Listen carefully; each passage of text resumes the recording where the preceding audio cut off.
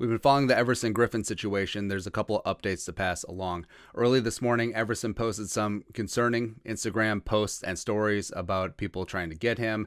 He brandished a firearm in one of the videos, and it was clear that Everson was not in a good place. Minnetrista police put out a statement that read, "Shortly after 3 a.m., Griffen called 911 from the residence and said someone was inside his home and that he needed help from the police. Griffen also told the 911 dispatcher that he fired a weapon, but nobody was injured. When law enforcement agencies responded, they were unable to locate an intruder. Since approximately 7 a.m., law enforcement and psychologists from the Minnesota Vikings have been in ongoing communication with Griffen as he refused to come out of his residence. At this time, law enforcement officers are confident Griffen is alone inside the home and continue to work with him to resolve the situation. No further information is available at this time." The team also put out a statement, said this, quote, "Vikings representatives and the team's mental health professionals have been on site at Everson Griffen's home since early this morning and are cooperating with law enforcement. Our only concern at this time is the safety and well-being of Everson and his family. We will have further comment at the appropriate time."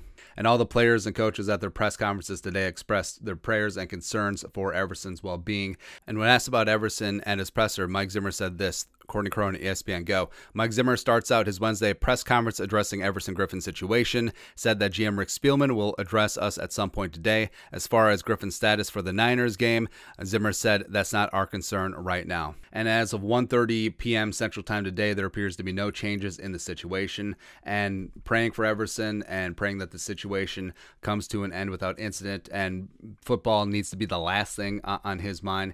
He needs to get everything straightened out and get things in order and get the help that he needs, but we'll keep you updated.